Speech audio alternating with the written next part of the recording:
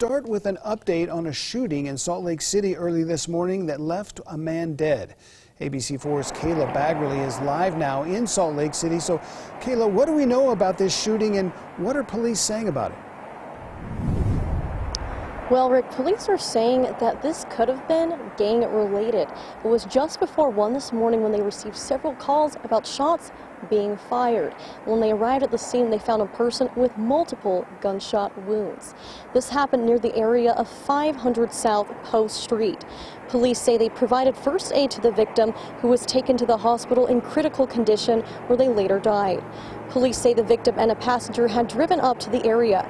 When they stopped the car, someone approached them on foot and shot multiple rounds at them, which struck the driver.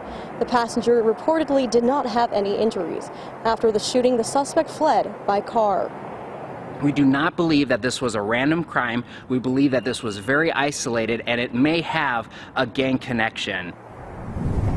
As of now, no arrests have been made and police do not have a suspect description. They're asking that anyone that may have surveillance footage or any other information contact them.